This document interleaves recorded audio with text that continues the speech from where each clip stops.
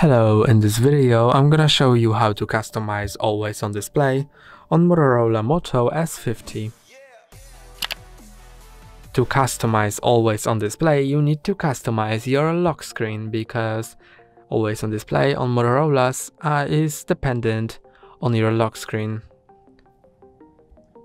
So to customize your lock screen, go to Settings, then go to Home and lock screen, and first make sure Always on Display is enabled. Go to Sleep Display and make sure Always on Display is on. Then go back and go to Customize Lock Screen. Now the way you customize it will change the way Always on Display looks. So I'm gonna change the clock to this one. You can also adjust the widgets. I'm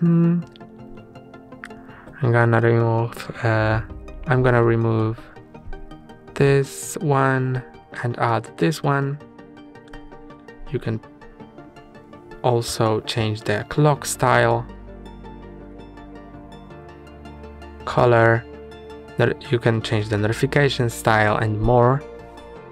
And now when you go back and lock your screen, then it will show the clock in that style. That's all for today. Don't forget to like and subscribe. See you next time.